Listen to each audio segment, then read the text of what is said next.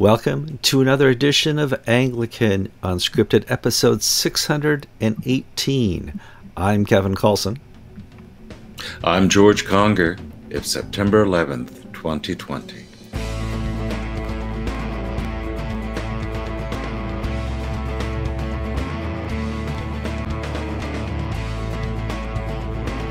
Okay, before we get too far into the program talking about the Anglican things that we talk about, I need you as faithful viewers to do a couple things for us, and you do this because you love us.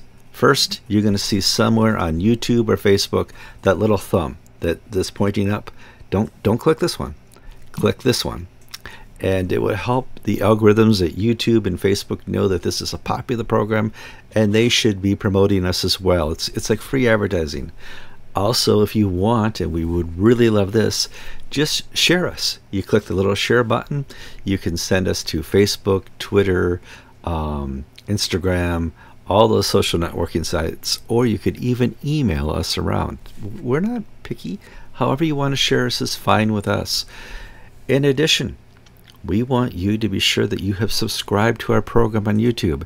It's very important for those of you who say, well, when's the next Unscripted coming out? Well, you get an instant notification if you're subscribed.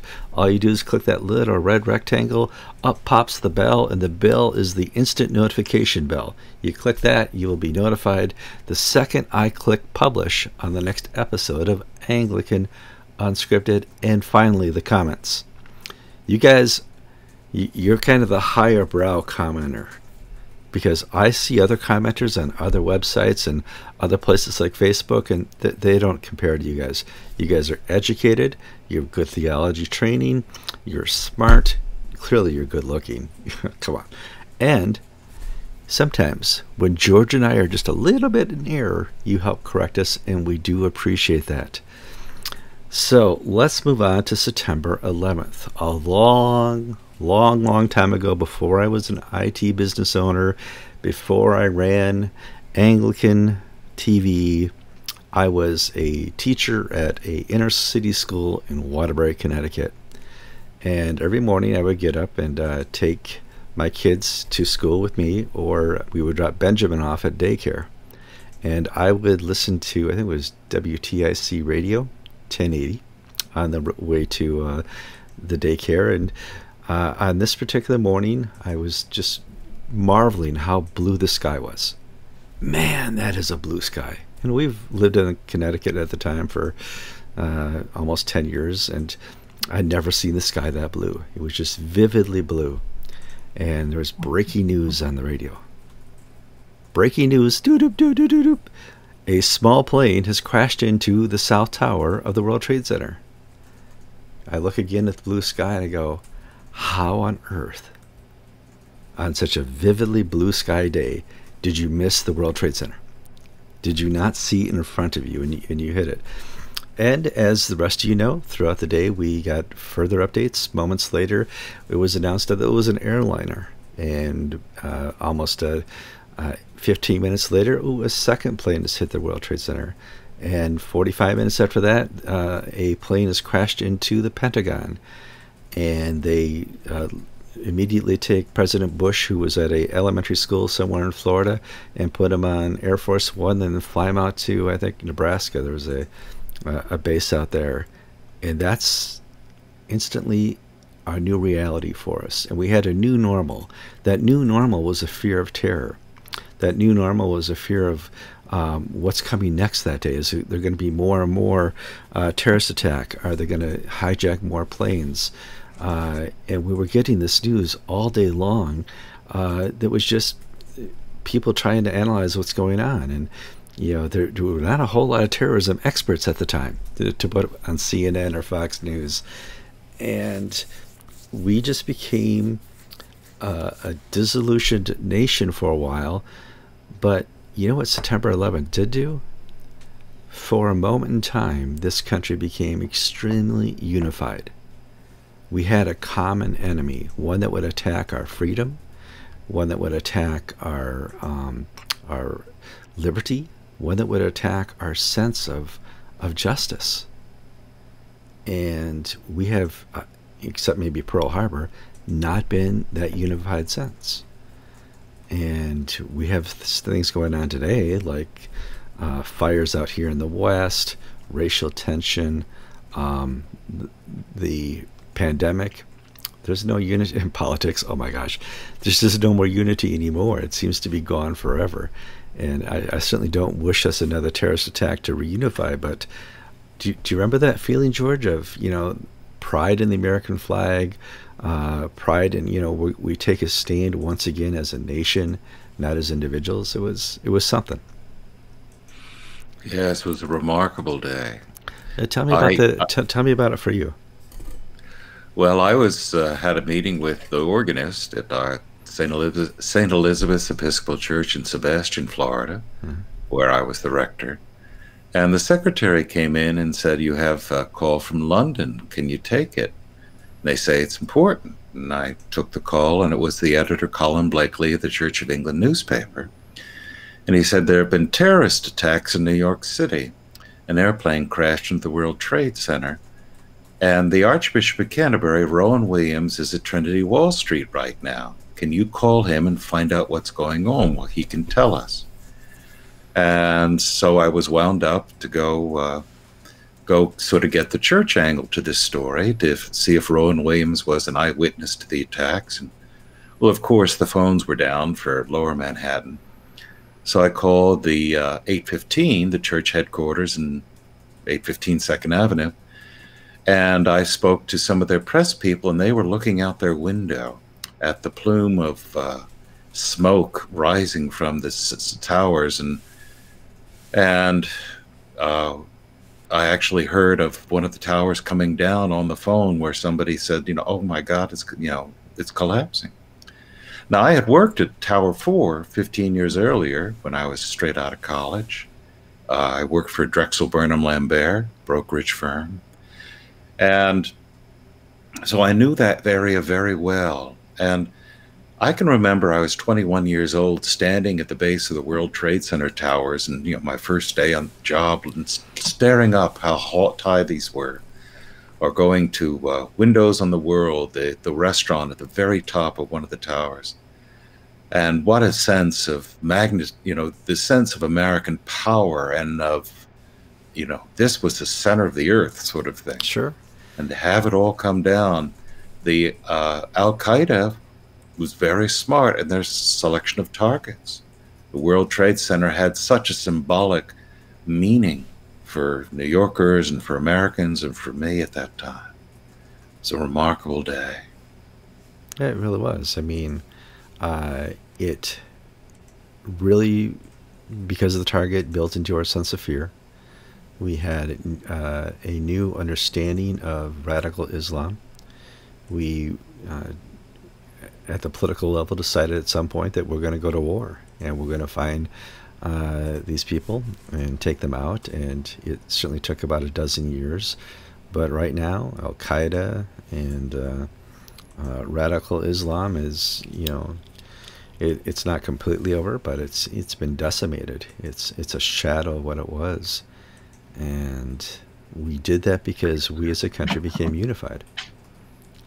And when I finally got in touch with Rowan Williams, it was such a disappointment, because he said I was giving a lecture, and all of a sudden we were bundled into the crypt of Trinity Wall Street, and we were kept there for 7 or 8 hours. Wow. And so he didn't see or hear anything. He had to ask me what was going on. Thank goodness thank goodness, well, he wasn't killed. Yeah. So many were killed that day. I'm sure you lost friends. People who I'd worked with earlier, people who I'd worked with earlier, 15 years earlier, when I was straight out of college, who had stayed in the finance sector, who worked in the towers.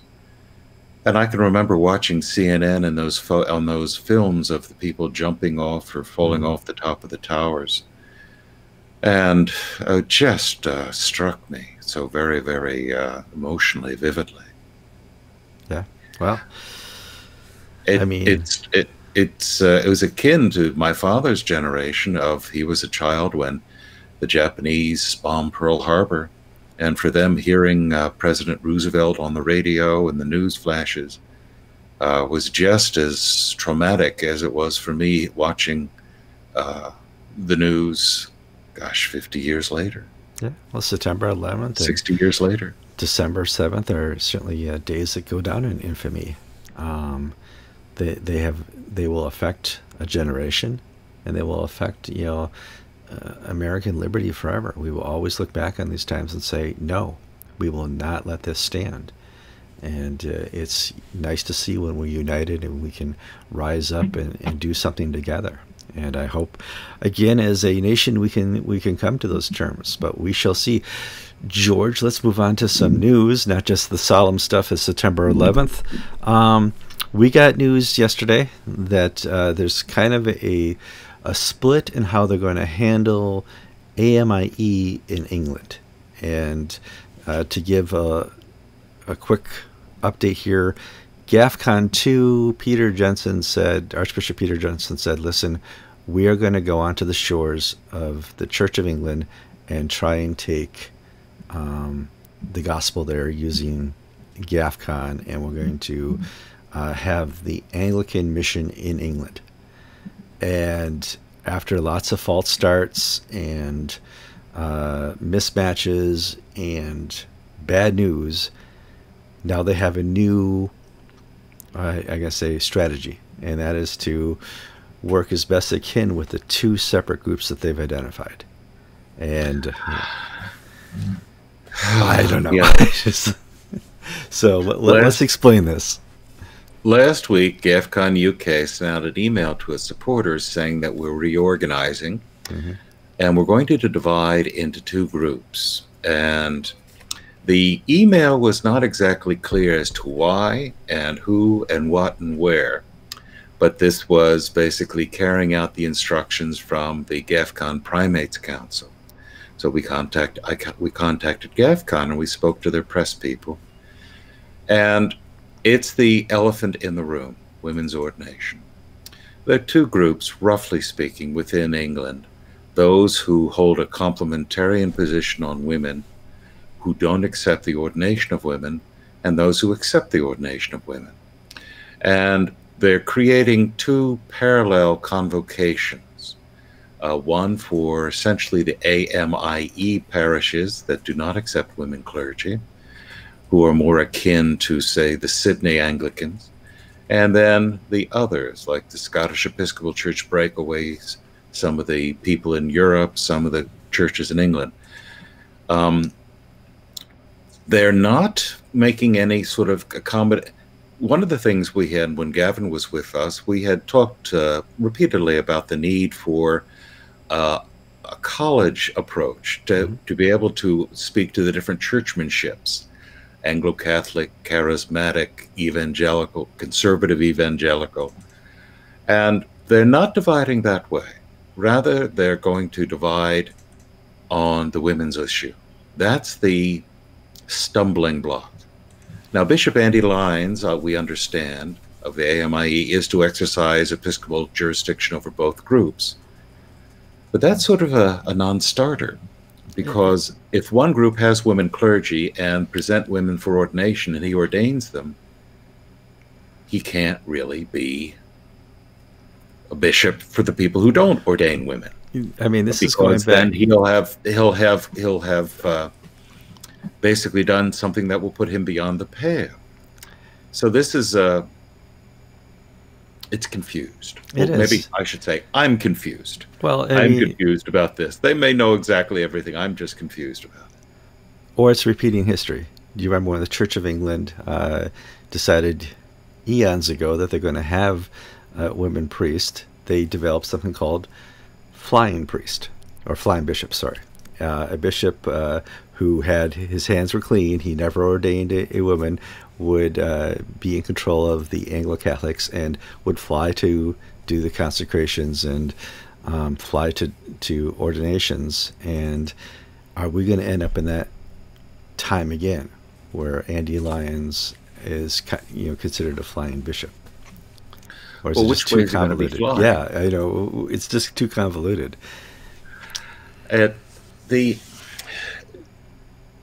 When this was all being formed, there was a great deal of ruckus because advisors from the ACNA would go over to England and help them sort of set up the organizing structure. And bishops from the Free Church of England and Gavin Ashenden and other traditionalists who did not accept the ordination of women really blew up at these guys because they said, well, you know, we think women's ordinations is wonderful. We have it in Canada, we have it in Virginia and in Pittsburgh, and we encourage you to do it as well. And so from the very beginning, this stumbling block was there.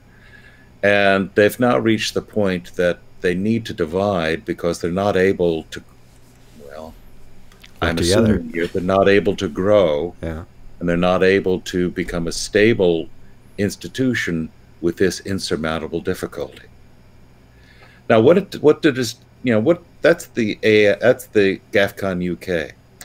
What it does tell me is that the ACNA has done a really good job, because they could have gone the same way of splitting a year or so after they were formed into an Iker group and a Duncan group, who hold same moral views but have different views on the ordination of women.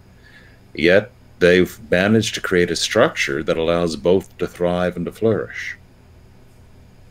So you have to give credit to Bob Duncan and Jack Iker in that original generation, and Archbishop Beach in the new generation, that they're able to work together over the orders, over the issue of women's clergy. Yeah, I mean, the elephant... It's still a live issue for many, many people in the ACNA. On both sides. I mean, it's really a hard issue to deal with, but the fact that they've not split over it is amazing.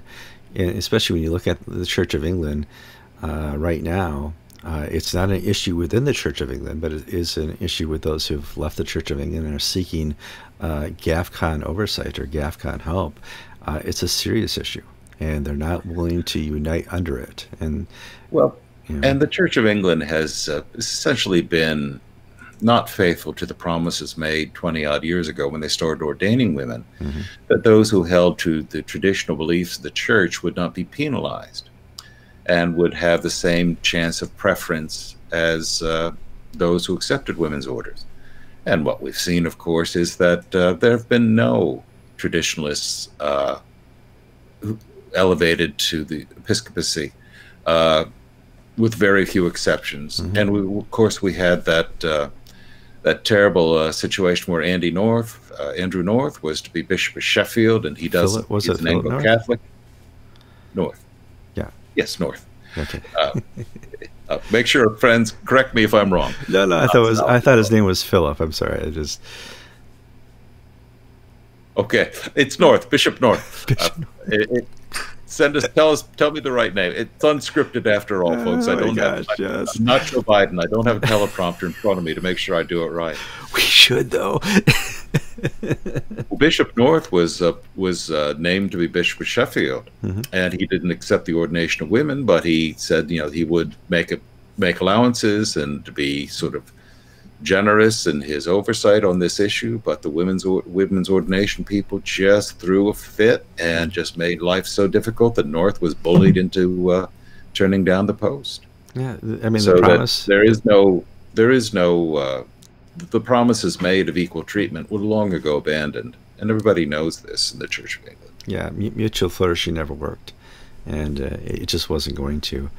But that was a promise. And I'm glad we don't see that type of promise made in the ACNA. The promise is that we will continue to work together. We will continue to seek an answer to this. We will meet as a House of Bishops and continue to talk about this and hash out the tough things. But they've always said we want to keep the real thing, and that the church is about Jesus and not about our arguments. And that is just, it's wonderful to watch. The ACNA working that way. ACNA has some problems. We're not saying the ACNA is perfect. I've seen some discussions recently on Facebook about some of the issues they're having with some people. Critical race theory, and oh gosh, just like we got some Looney Tunes out there, folks. We do. And please highlight the Looney Tunes so that the bishops can become aware and hopefully address that. Accountability within the ACNA is as good as it gets. It's wonderful to see over the last 10 years at least, that have defrocked priests, and they've recently taken a bishop off the House of Bishop rolls, because there is accountability within the church, and I would hope that that would reach the canon level as well. So we shall see. What other news do you want to discuss, George? Well, we want to discuss, it really is telling, Private Eye. Private Eye magazine is a sort of a British scandal rag. We have nothing equivalent to that in the United States. Nothing at all. And Private Eye usually talks about the peccadillos of politicians and things of that nature, and all of their articles are unsigned, or most of their articles are unsigned. So you don't know who's doing it, but they've recently had some scoops on the Church of England, which it tells you a great deal about the health of the press these days, that Private Eye is the leading reporter on the Church of England right now in England. One of their recent articles at the end of August said that there are 30 bishops under safeguarding investigation in the Church of England. Not over priests. Sexual abuse. You just said bishops. Bishops. Wow. I'm talking bishops. Now, the Church of England has made an absolute hash out of its safeguarding policies. It's politicized, it's unfair, it's secretive, they're insiders and outsiders. We recently, yesterday, Martin Percy, the Dean of Christ Church Cathedral in Oxford, who went through a long internal wrangling with members of his college over college fights are the nastiest fights of all at the faculty meetings.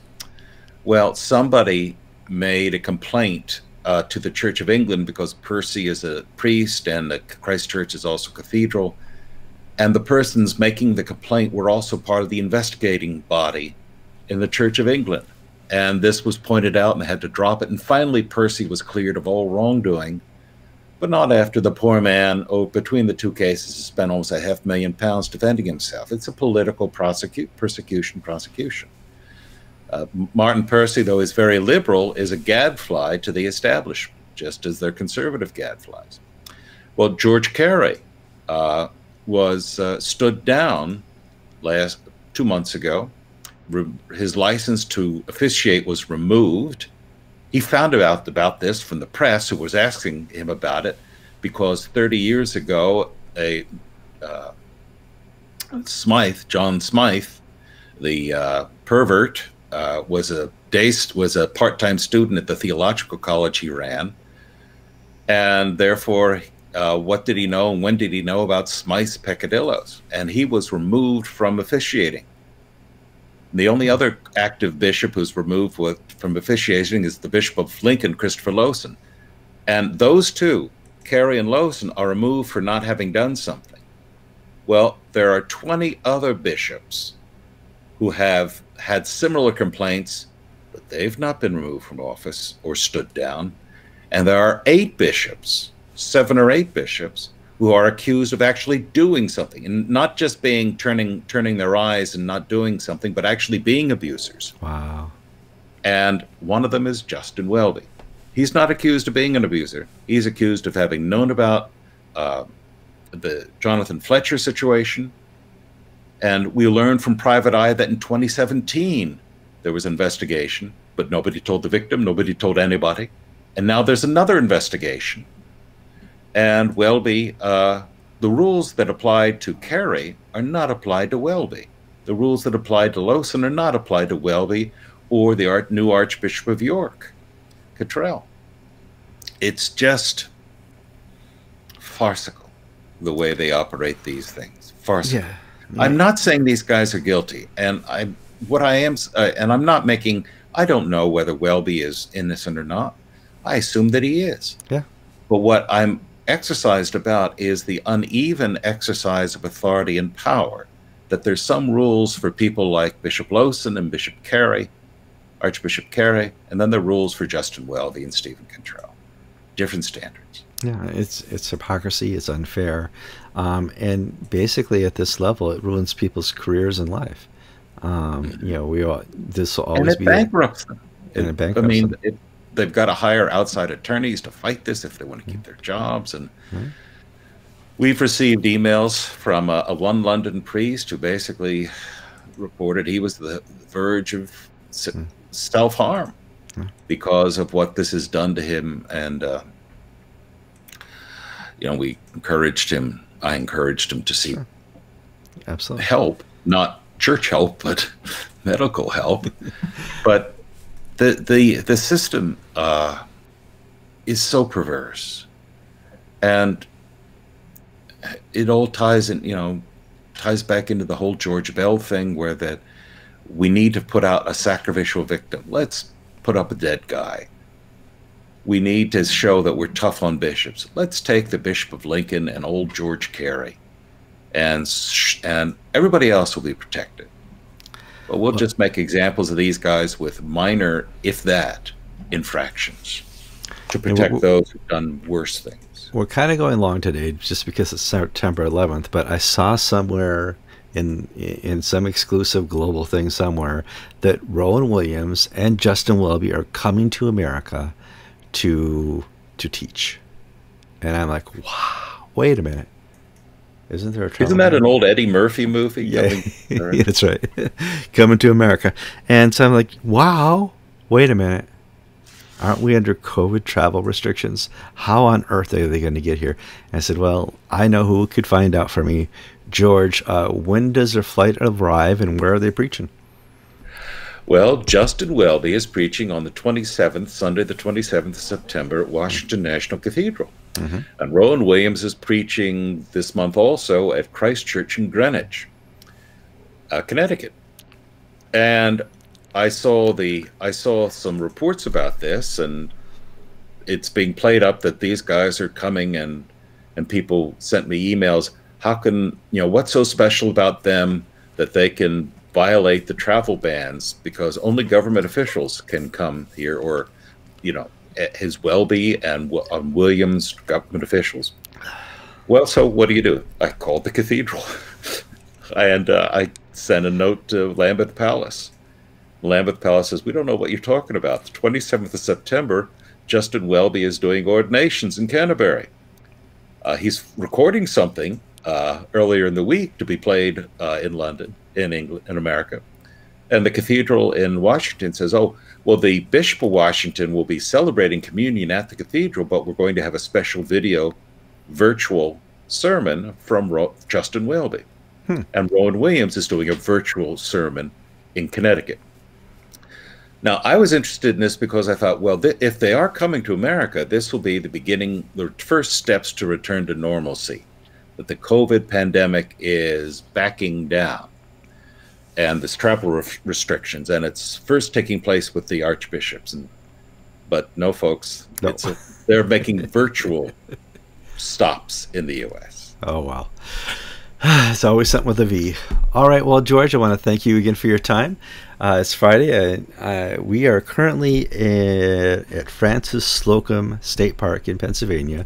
We'll be traveling back to Connecticut for a week to make some maintenance stuff on the RV before we head back out. You do anything busy next week? It's appearing on Anglican Unscripted. Of course. I'm Kevin Kallsen. And I'm George Conger, and you've been watching episode 618 of Anglican Unscripted.